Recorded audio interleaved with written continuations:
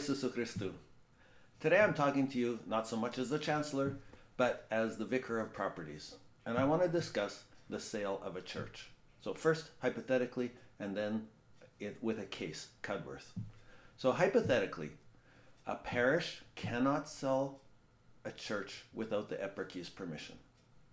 And conversely, an eparchy cannot sell a church without the parish's permission. So when there's a contract of sale, it's actually a three-way agreement. The local parish, the eparchy, and the buyer all have to agree to the sale of a church. Okay, so now I just want to talk a little bit about the Cudworth situation.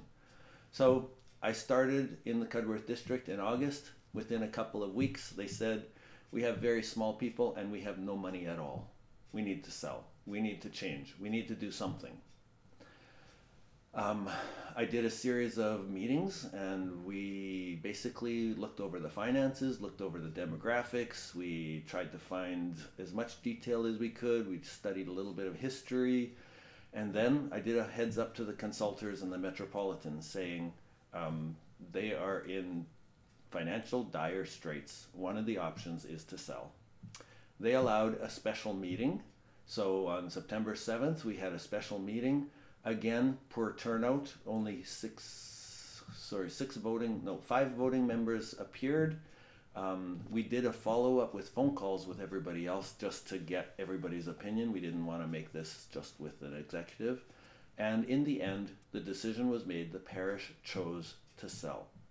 Now, that went to the consultors and to the metropolitan, and they agreed to sell the church building but not close the parish. So the parish continues. We are celebrating our services once a month in the St. Michael's Haven Chapel. It's the old hospital, and it's beautiful for our situation. Attendance has doubled and tripled since we have moved to the St. Michael's Chapel. Okay, so now we are in the middle of selling the church. So realtor is engaged. Sacred items have been removed, secular items, lots of cleanup. The surveyors, there's some subdivision issues, so surveyors are involved, there's insurance things involved. So there's a whole bunch of things going on about the sale of the Cudworth Church. We'll keep you informed. And this isn't just a single isolated church. We have actually 5 other churches right now that are for sale. Meacham, Weyburn, Wolverine, Hubbard Holy Cross, and Shiho Christ the King. This is not a foreign thing. It's not a scary thing. In every case, initiated by the parish, allowed by the consultors, and we see what happens. Slava Iesusu Christu. Glory be to Jesus Christ.